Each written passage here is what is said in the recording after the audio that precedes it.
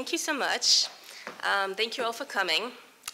So I'm a cognitive neuroscientist, which basically is neuroscience and psychology mixed together. And I bring people into my lab, and I try to understand the brain mechanisms that give rise to how people make decisions, how they act, how they interact. In the influential mind, I share the science of how people form beliefs, why these beliefs can be quite stubborn, by how change is possible if we understand the human mind, if we understand thinking. So we're going to start by exploring thinking. And the first thing I'm going to do is I'm going to do a little experiment with everyone here. So what I'm going to do is I'm going to show you 3 numbers, and I want you to figure out the rule that I use to generate those numbers. But just keep it in your mind for now, okay? Don't say anything. Okay, so my numbers are 2, 4, and 6. So now I'm going to give you an opportunity to give me 3 numbers, and I will tell you if those numbers fit my rule or if they do not fit my rule, and then I will let you guess what the rule is, okay? Okay, we'll start with you. Do you want to give me 3 numbers, and I'll tell you if it fits my rule or not? 8, 10, 12. 8, 10, 12. It fits my rule. Do you want to guess the rule? Even numbers. Yeah, no, that's not my rule. Okay, let's try another one.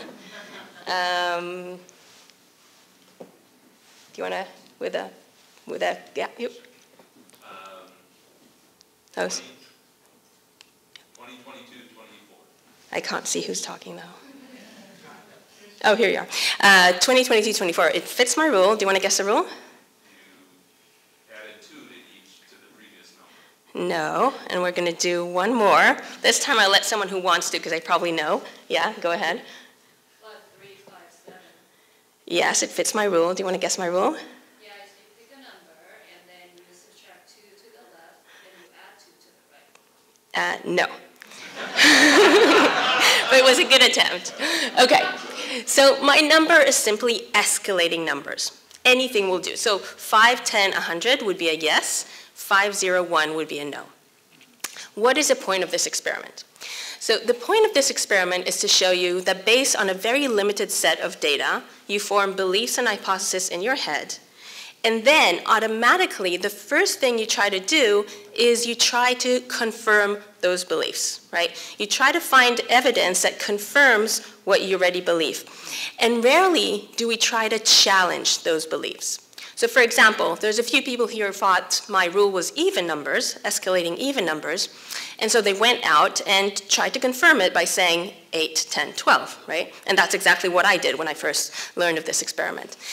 But if you had a belief and then you tried to challenge it by saying, for example, you thought it was even numbers, but you'd say 1, 3, 5, and I would say, yes, it confirms my rule, then you'd know that your belief is wrong and you'd get to the truth quicker. So this is an example of what's called the confirmation bias. It was first demonstrated by Peter Wason in 1960. So Peter was an academic in my own department at UCL. He passed away a few years before I joined the university. And the reason this experiment is so important is not about numbers. The reason it's important is because we all hold a range of beliefs in our heads, right? We have beliefs about gender and scientific theories and beliefs about how things should work in our company, in our industry, in our family. We have beliefs about ourselves and our kids and our partner and our relationships. And without knowing it, we go about our day every single day trying to find evidence that can strengthen those beliefs. And rarely do we try to challenge them. And the question is, what happens when you do encounter a piece of evidence or an opinion that challenge what you believe? So we wanted to look at that question in the domain of climate change. So together with my colleagues, we wanted to give people information to see if we can change their beliefs about climate change. And I'm not only talking about people who are skeptics. I'm also talking about those who already believe. So what we did is, first of all, we asked everyone, do you believe in man-made climate change? Do you support the Paris Agreement? And based on their answers, we divided them into the strong believers and the weak believers. Then we asked them, by how much do you think temperature would rise in the next 100 years? So unsurprisingly, the weak believers gave us a number that was smaller than the strong believers. Then came the real test. We told half of all our participants that the scientists have reevaluated the data, and they now conclude that actually things are much, much better than they thought, and the temperature would rise by only a little amount. We told the other half of our participants that the scientists have reevaluated the data, and they now believe that things are much, much worse than they previously thought, and the temperature would rise by a very significant amount. Please give us your new estimate. The question was whether the information we gave them will change their beliefs. And the answer was yes, but mostly when the information we gave them already fit their worldview. So when the weak believers heard that the scientists now conclude that actually things are not that bad, they moved a lot in that direction. But when they heard that the scientists are saying things are much worse, they didn't budge at all. The strong believers showed the opposite. So when they learned that the scientists are saying things are much better than we thought, they're actually not that bad, they actually didn't move much. But when they heard that the scientists are saying the situation is much dire than we thought before, they moved a lot in that direction. So when you give people data or express an opinion that confirms to what they already believe, to their general worldview, they will take in that information with open arms. But when that data challenges what they believe, they will look at it with a critical eye. So this is another example of the confirmation bias. The confirmation bias is not new. But today, as information is so readily available, we can find evidence for whatever we want to believe, right? Information on the internet for whatever we want to believe. And that is actually causing people to go more to extremes, right? To go apart rather than come together. So we wondered what was going on inside the human brain when people are confronted with opinions that are different from theirs. We conducted a study in which we brought people into our lab and we asked them to make financial decisions together. Specifically, they had to assess real estate. And while they were doing that, we recorded their brain activity in 2 MRI scanners. But they could communicate over computers. So the way that it works is that each person lies like this. There's a head coil on top and a little mirror. And on the mirror, we project a computer screen. So we can show whatever we want. Real estate, we can show the opinions of the other people, and they can respond using button boxes. So we recorded their brain activity, and what we found was when 2 people agreed, each person's brain showed precise encoding of the information coming from the agreeing partner. So what I'm showing you here is a slice of the brain, if I were to cut your brain like this and look inside. And what I'm highlighting are regions of the brain where we show activity is better encoding information coming from an agreeing partner. And so when 2 people agreed, their confidence in their own decision was enhanced. And that's not surprising, right? But when they disagreed, metaphorically speaking, it looked as if the brain was shutting down and it wasn't encoding the information coming from the disagreeing partner. And what happened to people's confidence in their own decision? It didn't change much. So there was only a small, non-significant decrease. Interestingly, sometimes we blacked out the computer screen, so people could not see what the other person was thinking. In those situations, nonetheless, people also became more confident in their decisions. I can only assume that they were thinking that the other person is probably agreeing with them, and so they became more confident. So when people see this, they usually ask, well, is this true for everyone? What about individual differences? Well, if you see yourself as highly analytical, which I guess a lot of people here do, embrace yourself. A study conducted at Yale University by Dan Kahan showed that people with better math and analytical skills are more likely to twist data at will. They have the skills to do it, right? What they did was they tested 1,000 Americans, and the first thing that they did is they gave them math questions and logic questions. And based on that, they divided them into those with the better skills and those with the worst skills. Then they did 2 things. The first thing they did is they gave them a set of data, and they told them that this data was looking at whether skin treatment was helping rashes. Please look at the data, analyze the data, and tell us whether it's helping or not. Well, unsurprisingly, those with better math skills did better at this task. Then they gave them another set of data, and they said this set of data is looking at whether gun control laws are reducing crime. Now, the difference here was that everyone had a very strong opinion about gun control. Some people were for, some people were against. And that strong opinion interfered with their ability to analyze the data. And in fact, those with better math skills did worse at this task. It seems that they were using their skills not to get to the most accurate conclusion, but rather to find fault with the data that they weren't happy with. So the question was, why has our brain evolved to take perfectly good information and discard it when it doesn't fit our views? Well, the brain assesses a new piece of evidence in light of the knowledge that it already stores, because on average, that is in fact the correct approach. So if I were to tell you that I saw a pink elephant flying in the sky, you would assume that I was lying or delusional, as you should. Because on average, when a piece of data doesn't fit a belief that you hold strongly, that piece of data is in fact wrong. There are 4 factors that determine whether a piece of evidence will change your belief: your current belief, your confidence in that belief, the new piece of evidence, and your confidence in that evidence. And the further away the piece of evidence is from your current belief, the less likely it is to change it. There is one exception, though. When the new piece of evidence doesn't confirm to what you believe, but it's exactly what you want to believe. Let me give you an example. So, in August 2016, a few months before the presidential election, a group of scientists asked 1,000 Americans to predict who was going to win the election. And they also asked them, who do you want to win the election? Well, back in August, about 50% wanted Trump to win, and about 50% wanted Clinton to win. But back then, both the Trump supporters and the Clinton supporters believed that Clinton was going to win. So then they gave them a new poll, and the poll predicted a Trump victory.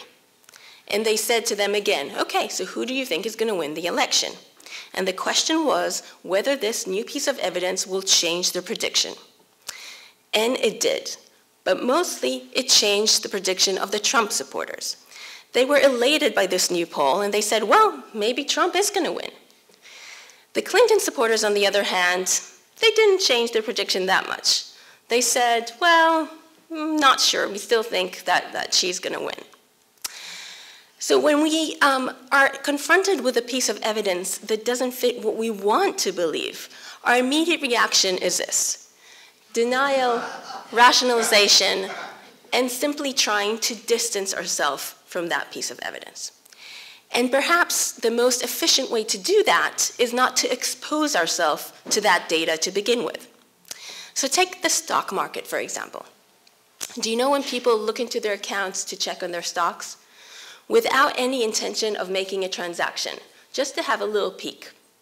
So what I'm showing you here in black is the S&P 500 over 2 years, and in gray is a number of times that people logged into their account just to see their value, without any intention of making a transaction. Now, these are not raw numbers. They've been corrected for all the obvious confounds like market volume and willingness to transact. So what do we see? When the market is high, people log in all the time. They think, well, if the market is high, my value has gone up, and they want to have a sniff of the good news. However, when the market is low, people are less likely to log in. They think, well, if the market is low, my value has gone down, and they don't want to know. And all of this is true as long as negative news can reasonably be avoided. So what you don't see here is what happened a few months later in the financial collapse of 2008, when the market went drastically down, and that's when people started logging on frantically, but it was a little bit too late. So in the words of Harper Lee, people generally see what they look for and hear what they listen for. Or to put it differently, we perceive what we want to perceive regardless of the evidence. Now, our mistake is that we try to put a clear mirror in front of people, right? We try to say, I'm right and you're wrong, and here's all the evidence and the figures and the data, and it doesn't usually work because the brain will frantically try to distort the information until it gets a picture that it's happy with. But what will happen if we went along with how our brain works, not against it? So that's the idea of the influential mind. We have biases that have evolved over millions of years of evolution. It's very difficult to change the biases themselves, if not impossible. But we can work with them to make a change. And so in the influential mind, what I do is I highlight the 7 factors that science shows is most important in how people generate beliefs and make decisions. And then I say, well, can we work with those factors when trying to impact others? And I will give you a few examples of what those factors are. So the first one is a factor that I already told you about. So I already told you that people are more likely to take in information that comes from an agreeing partner, right? Information that fits what they believe. And so our instinct of usually coming in with ammunition when we disagree and say, well, I'm right, you're wrong, and here's all the reasons that I'm wrong, usually doesn't work, right? However, if we start with common grounds, with a common belief or a common motive, we will be going along with how the brain works. So let me give you an example of how that can be done. So some parents decide not to vaccinate their kids because of the alleged link to autism. Now, the common approach of health professionals is to say, well, here's all the data and all the figures suggesting that there isn't any link. But studies have shown that there is only a limited impact, if at all. So then a group of scientists at UCLA said, well, can we use another route to get to the same outcome? The desired outcome is to have parents vaccinate their kids. But can we do that without even talking about what we disagree, which is the link to autism? Can we talk about something that we do agree on? So what they did is they highlighted what these vaccines are actually doing, which is protecting kids from the mumps, measles, and rubella, so potentially deadly diseases. And this is not something that the parents disagreed on, but it seemed to have been forgotten in the heat of the debate. So by highlighting this common belief and also a common motive, because both the parents and the doctors wanted the kids to be healthy, they were able to create change. So parents' intentions of vaccinating the kids was enhanced 3 times as much than the common approach. And this approach worked for another reason. It worked because it conformed to the second principle, which is highlighting progress, not decline. What we find is that people tend to encode information suggesting that things can get better in a more efficient manner than information suggesting that things can get worse, such as a Trump and Clinton example that I showed you, right? When the information was desirable, people took it in. When it was undesirable, they resisted. This is called the desirability bias. And let me show you one example of the desirability bias that we've shown in our lab. So we brought people into our lab and we asked them to estimate the likelihood of 100 different negative events that can happen to them. For example, what is your likelihood of experiencing cancer? And then we gave them the average likelihood of someone like them experiencing the disease. So cancer can be about 30%.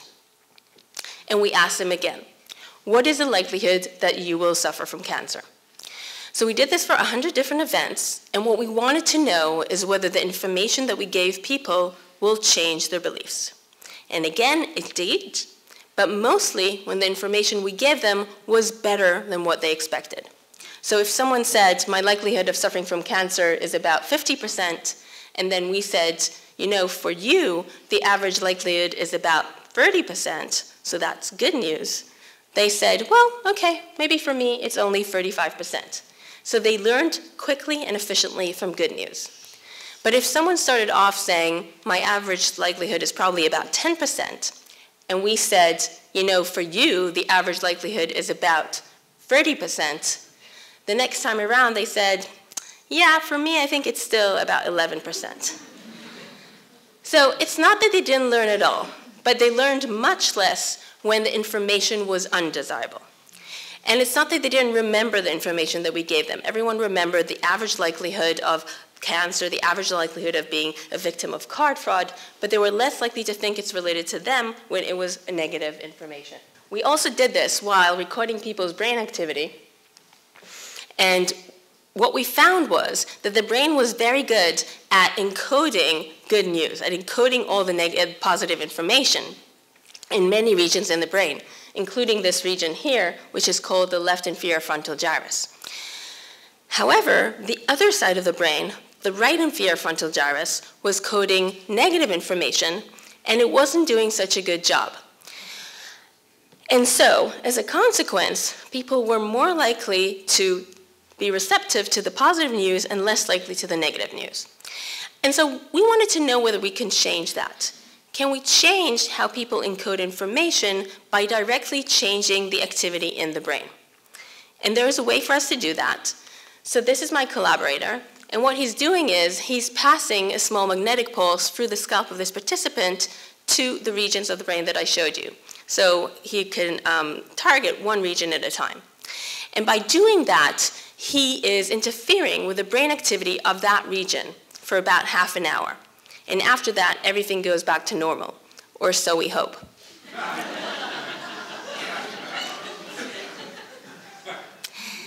But during that time, we can do our little task. And so we did this for 3 groups. One group was a control group. So if I were to just test all of you here, this is the average amount that you would learn more from good news than bad news. So this will be your desirability bias. Then we interfered with a part of the brain that was coding for negative information. We interfered with it, and so our desirability bias was enhanced. And when we interfered with a part of the brain that was coding for positive information, again, we interfered with it, the bias went away. So we were quite surprised by this, because we were able to eliminate a deep-rooted bias in humans by changing brain activity. But of course, we're not going to go around zapping people's brains. And so what that means is that when people see negative information, things that they don't want to hear, like a smoker sees smoking kills, they say, yes, smoking kills, but mostly it kills the other guy. But when they hear that the housing market is going up, they say, oh, my house will definitely rise in price. So what does this mean? What this means is that if we can reframe the message to highlight the positive information, how things can get better, we might have people listen to us more than highlighting how things can get worse. For example, instead of telling teenage kids, if you smoke, you get cancer, you might say, if you don't smoke, you're more likely to get on the basketball team. Or instead of saying, if you take route A, you will lose time and money, you might say, if you take route B, you will gain time and money, right? Highlighting how we can get to our goals. But let me show you a more empirical example. So this is a study that was conducted to see whether we could get people to wash their hands more frequently. And specifically, we all know that sanitizing our hands is the best way to stop the spread of disease. And this is especially important in hospitals and in restaurants. So in a hospital on the East Coast, a camera was installed to see how often medical staff wash their hands before and after entering a patient's room. Now, the medical staff knew that the camera was installed, right? It wasn't a nanny camera situation. Nevertheless, only 1 in 10 medical staff wash their hands before and after entering a patient's room. But then an intervention was introduced, an electronic board that told the medical staff in real time how well they were doing. So every time they washed their hands, immediately there was positive feedback on the board. It would say, good job, and the current shift rate and the weekly rate went up. So there were actually people in India watching them in real time and changing what's up on the electronic board. And what happened? The compliance rate rose to 90% almost immediately and stayed there. So this is such an amazing effect that the group of scientists wanted to make sure that it was real. So they replicated in another division in a hospital. Here, the medical staff started at 30%. So 1 in 3 medical staff wash their hands before and after entering the patient's room, which is actually closer to the national average, which is 38%, both in hospitals and restaurants.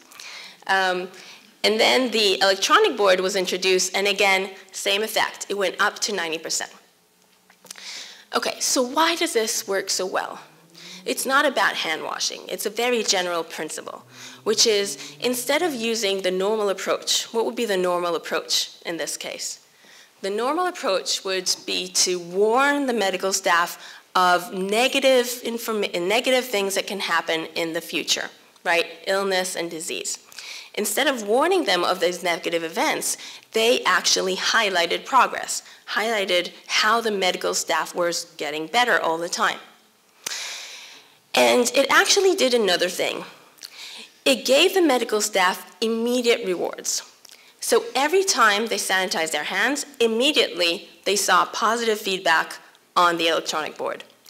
And that positive feedback would generate a reward signal in people's brains, which then reinforced the action that caused it, making that action, washing the hands, more likely to be repeated again and again in the future. And that's the third principle, immediate rewards. And here, both words matter, immediate and rewards. So first of all, we find that immediate rewards are more effective at changing behavior than rewards that you can get in the future. And there's at least 2 reasons for that. First of all, what is known as the attribution problem. So imagine your partner is washing the dishes and then you give them a kiss. Well, it's clear that the kiss is related to washing the dishes, and that will reinforce the action, and they're more likely to wash dishes again and again in the future. Try it tonight. Now, imagine that your partner is washing the dishes, but you give them a kiss the next day. Well, now it's not clear that the kiss is related to washing the dishes, and so it's less likely to reinforce it. So that's the attribution problem. The second reason immediate rewards work better is because of what's known as temporal discounting. So temporal discounting is the idea that rewards that we get now are valued more than rewards that we get in the future. For example, if you give people a choice between $100 now and $110 next week, most people will actually take $100 now. One of the reasons for this is that $100 now are certain, right? Rewards that we can get now are certain. But rewards that we get in the future, they're uncertain. And people would rather have certain things now rather than uncertain things in the future. That's one reason. Now, if we turn to the second word, reward. So we find that rewards are more likely to induce action than punishment. And one reason for that is what we call the approach avoidance rule. So in life, to get the good stuff, whether it is chocolate cake or love or a promotion, we usually need to act. We need to move forward. So our brain has adapted to this environment where to get the good stuff, you need to act. And our reward system is very tightly connected to our motor system. I'm showing you one part of the reward system here. And so what I'm showing you here are neurons in the midbrain, dopaminergic neurons. And they project to the middle of the brain, to the striatum, as well as the nucleus accumbens, which people call the reward center of the brain, as well as to the cortex and the motor cortex. When we anticipate something good, when we anticipate chocolate cake or a kiss or money, a go signal is generated in the midbrain, and it makes action more likely. However, to avoid the bad stuff in life, whether it is poison or deep waters or untrustworthy people, we usually need simply not to act, not to do anything, not to get close, right, to avoid. Not always, but often the best approach is simply to do nothing and not to take a risk. And so our brain has adapted to that environment where to avoid the bad stuff, we need not to act. And so when we anticipate something bad, like a loss, a no-go signal is generated in our brain, and it actually inhibits action. And so you can see why, to get the medical staff to wash their hands, warning them of bad stuff that can happen in the future, of illness, is not necessarily the best approach, while promising them a reward is more likely to elicit action. Now, these rewards can be money, or they can be positive feedback. I mean, we know that people go out of their way just for those little likes on Facebook, right? But in generally, what does that mean? It means that if we want people to do something, if we want our kids to tidy up their room, if we want an employee to work hard on a project, promising a reward may be more effective than threatening with a punishment, right? So you can tell your kid, well, if you tidy your room, you'll find your beloved toy under the pile. But if we want people not to do something, if you want the kids not to eat the cookie or an employee not to share privileged information, you may actually threaten with a punishment. And there's another reason that this strategy worked so well. And it's because it enhanced the sense of agency of the medical staff.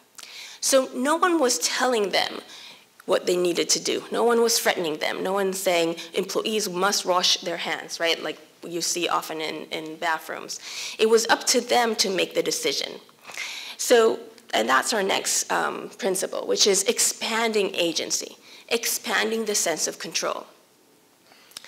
One of the major things that the brain is trying to do at all times is control its environment so we can get rewards and avoid harm. And so in the brain, control is actually represented similar to a reward, similar to food, similar to sex. And so people are motivated to get control. And one way to have a feeling of control and agency is to make a choice. And what we find, as well as other people before us and after us, is that making a choice changes the way that you value the options that you have. For example, imagine that you have to choose between two destinations for your vacation. One is London and one is New York. They're both really great and you don't know what to choose, but you have to choose something and you say, okay, I'm going to go to New York. What we find is that seconds after making that decision, people reevaluate the option and they devalue the option that they rejected and upvalue the option that they selected. So they would say, well, thank God I didn't choose London. It's rainy and gray there, and New York was such a good decision. I'm going to see lots of theater, and it's a great place. And when we look at the brain, we see that the reward center in the brain signals to the chosen option more after it was selected relative to before. So just making a choice enhances the value that is assigned to that option. So what does it mean? What this means is that giving people a choice will enhance their motivation and their commitment to the chosen option. Now, none of this works when you choose for someone else. They have to make the choice themselves. Now, you don't want to give people too many choices. We all know the famous jam study, where people were given a choice between 20 different jams, and they were overwhelmed and didn't choose anything. So too many choices are not good, but 2 or 3 choices can actually be a good way to get people to act, to get them to enhance their motivation. So if it's your kids, have them make their own salad, right? Choose what to put in. In any case, in any person that you're talking to, if it's family or an employee, giving them some kind of choice or just a perception of choice is enough. And let me give you an example where the perception of choice was enough to make a change.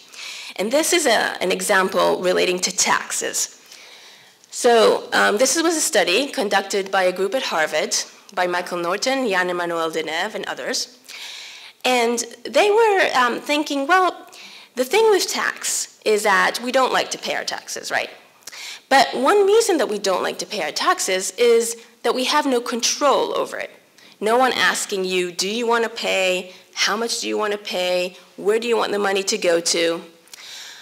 In contrast, giving to charity is something that mostly we like to do. We decide when, how, and to what, right? Now, often, your money that goes to charity will go to the same place as your taxes, let's say to a hospital. But people still prefer charity because it's their choice. So they said, well, can we give people a perception of choice? So they simply asked them, tell us, where do you want the money to go to, your taxes? How much do you want to go for education, for science, for medicine, and so on? And simply giving people a voice increased their intention to pay their taxes in full by twofold. They also did another experiment where people actually had to pay taxes to their lab. So volunteers came in and they had to give part of the money to the lab as lab tax. And in one condition, they gave them an opportunity to suggest what they will do with the money. For example, take the money and buy food for the other participants. And when they did that, people were more likely to pay their lab taxes rather than when they had no choice. So enhancing a sense of control is a really powerful way to enhance motivation and change action. Okay, so these different principles that I talked to you about, they may work in most situations and in relation to most people, but it is important to consider the mental state of the person in front of us. Because under different mental states, the way that our brain functions really changes, and it can change the way that we process information. So for example, under stress, our brain really changes the way it functions, and it changes the way that we process information. We did a study where we wanted to stress people out to see what happens. And how did we stress people out?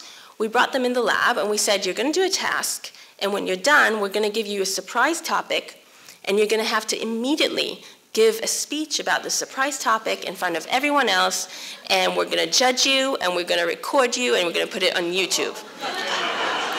And this is what they're doing to me now, but I had time to prepare. And we wanted to make sure that they were stressed. So we took their saliva, and we measured cortisol in their saliva. We measured their skin conductance. So when you're stressed, you sweat, and your skin conductance goes up. We also asked them, are you stressed? And they said, yes, we're stressed. They were stressed. And then we gave them the same experiment that I showed you before, where we gave them a lot of negative different events that can happen to them, and we asked them, how likely is it to happen? And then we gave them information about it.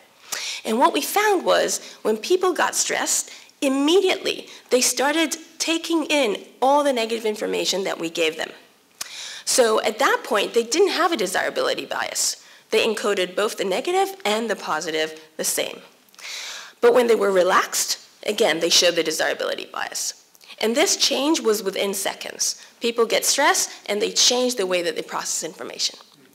And so you can see why, after public stressful events, such as, for example, market collapse, or a terrorist attack, or a natural disaster like we had recently, people get stressed. And even if the event happens across the world, like a terrorist attack, even if it's across the world, people get stressed. And then they start being hypervigilant to all the negative information that they hear around them in the media and so on, and it changes their perception, making them more pessimistic. And that can lead to some suboptimal decisions. So for example, after market collapse, many times people will sell their stocks when in fact holding on is the best decision. Or after terrorist attacks, people will cancel holidays, they will cancel flights and then drive a car instead, which again is a suboptimal decision. And interestingly, it changes the amount, the stress level actually changes with age. So turns out that kids and teenagers, their stress level are relatively low, and then it goes up, up, up, hitting peak in your midlife, and then starts going down again. So this is not surprising, right? Midlife is when we have to take care of our kids, and we have our careers, and sometimes also taking care of elderly parents. And happiness, by the way, goes the other way. So happiness is quite high relatively in kids and teenagers, go down, hits rock bottom in your midlife. But the good news is it goes up again.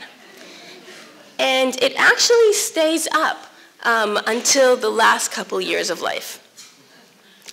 So perhaps you're dealing with someone like this. And then the question is, well, how do we reduce stress in others? And how do we enhance happiness? Well, interestingly, The thing that affects happiness the most is not what is happening to you at the moment, but what you think is going to happen to you in the future. Let me give you one example. So this, again, is a study that was conducted at Harvard, where they asked people who were about to go on vacation, every day before vacation, how happy they were, every day during vacation, how happy they were, and then every day after vacation, how happy they were. Do you know what was the happiest day? Right, the day before. So they were sitting in their office, they weren't on the plane yet, but that was the happiest day because in their mind, they were already on vacation. And in their mind, it was perfect. Now, when they went on vacation, it was nice, but you know, flight delays and kids screaming, not as good as it is in your mind. So what does this mean?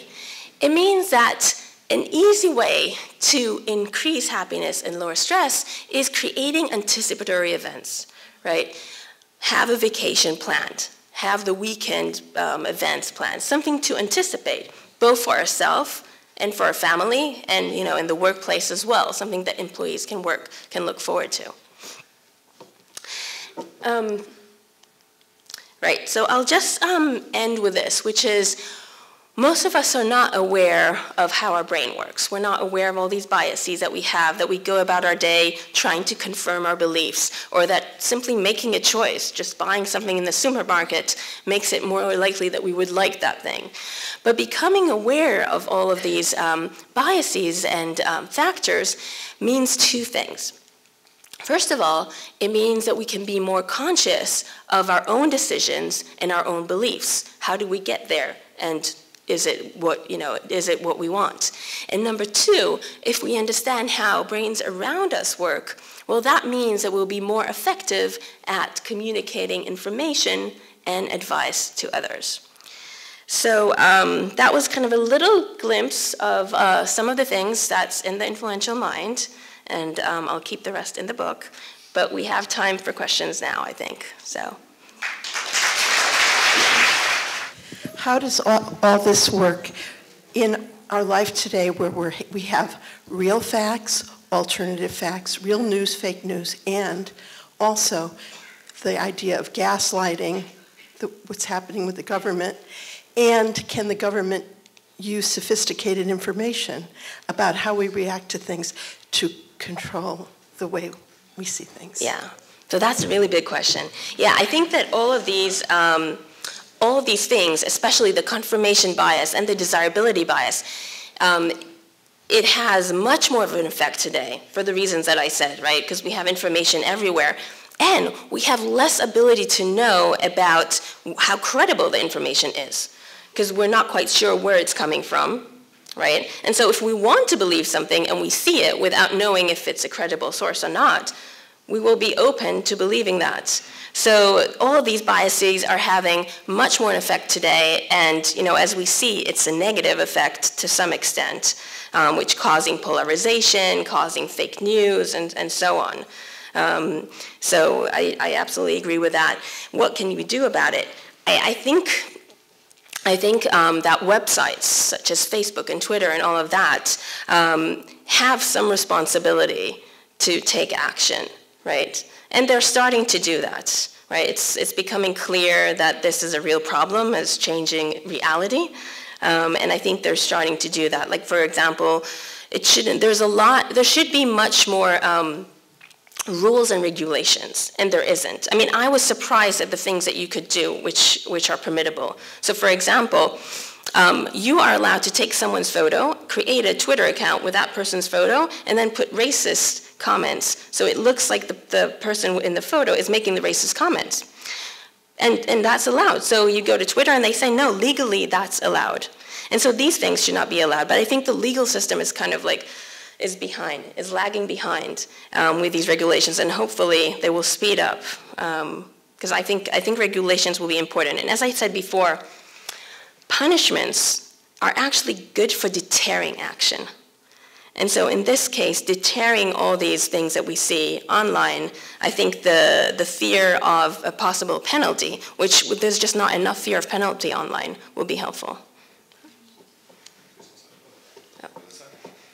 Thank you. Thank you for the talk. I have a question. A lot of the examples around persuasion and your principles had to do with factual evidence around hand washing, vaccination, efficacy, etc. Have you done work, or do you think how do the same principles extend to a domain which might be a little more nebulous and ambiguous, like ethics or aesthetic discussions between people? Do you think the principles are similar? Is it a different domain? I'm curious about your thought about the more ambiguous domains. If anything, it will be stronger in those domains, right? Because when things, let me give you an example. So the desirability bias, there's a study showing that, so what they did was they took people and said, how attractive you are. Okay, so you rate your own attractiveness.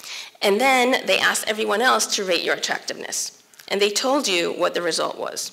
So and this is a very subjective thing, right? And so when people learned that others see them as much more attractive than they are, they were quick to move to that direction. So they said, well, maybe I'm better looking than I thought, right? But when they heard that people are saying they're less attractive than what they thought they were, they didn't move much in that direction. They said, well, it's subjective, right? My mom thinks I'm attractive. So certainly when things are clearly subjective, right, then you have much more wiggle room. And so all of these effects will be stronger. Hello. That was wonderful. Thank you. Thank you.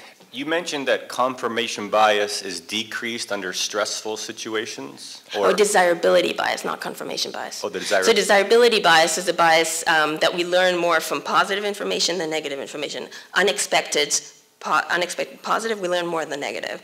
But under stress, you actually learn more from the negative. So if you were trying to relay negative information, stressing the person out would be more effective? Yes. Wow. It's true. Would that be useful, like in a counseling situation then? I did consider that before, yes, a second. So it seems to be true.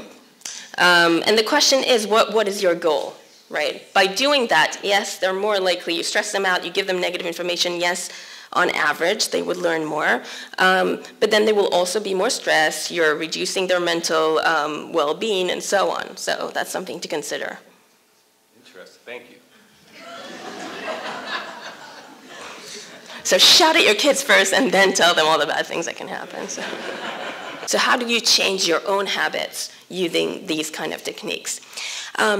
So as I said, some of the habits or biases, you can't change the way you perceive things, but you can change what happens by putting in policy. So if you know that you have a bias, you can put in a policy in place. Let me show you an example. So when I ride the bike, I usually don't put a helmet on, right? One of the reasons is I think, I'll be fine, right? So then you put in a policy which says every time that you don't put a helmet on, you punish yourself. You'd have to give like a charity, you'd have to give money to a charity of the other, group, something that you don't believe in, or you can promise yourself a reward. Anytime that I put on the helmet, when I get to the office, I get a little chocolate, right? And that seems to work. So again, if you don't go to the gym because forever, even though you don't like it, whatever, think about a reward that you can get at the gym, which is different from just this future reward. So for example, some people told me they go to the gym because they tell themselves, if I go to the gym, I get to read these like trashy magazines, and that's the only place I do it, right? So think whether there is a reward that will influence the likelihood that you will do that action that you need to be doing. That's unrelated to the action itself, yeah. Could you give us an example of how you might deal with a political issue? Say Brexit. Say that if you were a person that thought England should stay in the European Union, and you're in the situation that England is now where they're committed to leaving it, but there's people that are fighting to change that. I mean, using the information that you've developed, how would you advise Tony Blair or one of those people to approach the situation? Yeah, I think the problem with both Brexit and Trump election was that in both cases, people had a vote that gave them a sense of control, right? There was a certain situation, and they, by voting Brexit, you vote for a change. So you have a sense that you can control, right, the future. You can control the future of your country by making a change. While voting stay doesn't really change anything and has less of this feeling of control. And I think, and now those that did vote Brexit definitely feel like they had control, because they did, right? So there has to be, they have to think of a way, how can we convince people that voting stay actually give them a sense of control? And maybe even a change for the better, right? Could we stay and still make things better? Because, one of the problems both with Brexit and Trump, people were unhappy with the situation, and that's a fair point of view. The economic situation and the differences in groups, is a problem. And so by voting those votes, they actually were hoping to change for the better, right? It's actually an optimistic thing. Right? A lot of people tell me, well, don't you think that was pessimistic by voting Trump or voting Brexit? But no, I think, the message, Trump's message was make America great again, right? It was like an optimistic thing. You are in a bad state, but you can make a change and make things better. And the same thing with Brexit. So I think you always need to think, how can you give people a sense that they do have control and the option to change? And it's not always easy, but. Hi, thanks for the talk. It was very interesting. I have a question about, so you gave an example with the medical professionals and the hand washing, saying that, some sort of positive feedback was more effective at changing behavior than something negative. So has there been any research, or do you have any ideas on, like, what sort of, if you want to get people to change their behavior, exactly the nature of the kind of feedback that's required? So for example, right, like you say, well, if you don't wash your hands, then disease will spread. You can easily flip that and say, if you do wash your hands, then disease won't spread. And that's right. Positive, because you flip, the first half of the sentence is negative and the second half of the sentence. So is that good enough to get the same jump to 90% compliance? And if it's not, do you have any ideas why it might not be? Yeah, so maybe this is a good time to say that, psychology, behavior, and all of that, it's not physics, so it's not like gravity, right? It's not that there's a rule and it's definitely going to work in every situation, right? The brain is very complex and our behavior is very complex, and it will be not right for me to say, oh yes, this is going to happen. I don't know. Each situation is unique, and all I'm showing you is some concept that there's been a good literature that suggests that they work. So that's one thing to say. And so, the idea was, can you reframe the message so to highlight the positive? Why do you want to highlight the positive and not the negative? Because people don't like the negative, right? They don't want to listen, they turn away. Let me give you two examples. For example, on airplanes. So at the beginning, you're about to take off, and the stewardess would tell you about all the how do they call it? The safety procedures, right? And people would not listen, right? And one of the reasons they don't want to listen is it kind of creates anxiety. You don't want to hear what happens if the plane is going down. And so they wouldn't listen, right? And this was a huge problem with this. And so some of the companies thought, well, can we actually flip it? Can we highlight the positive destination, right? Put some music, put some humor. And so you've probably seen this going on flights like Virgin and so on, right? Now it's all about the wonderful place that you're going to get to and other techniques, but it's all enhancing positive feelings. And in one of these cases, with one of these first attempts, this was Virgin, they actually found that they put it on YouTube and millions of people watched it without actually being on the plane.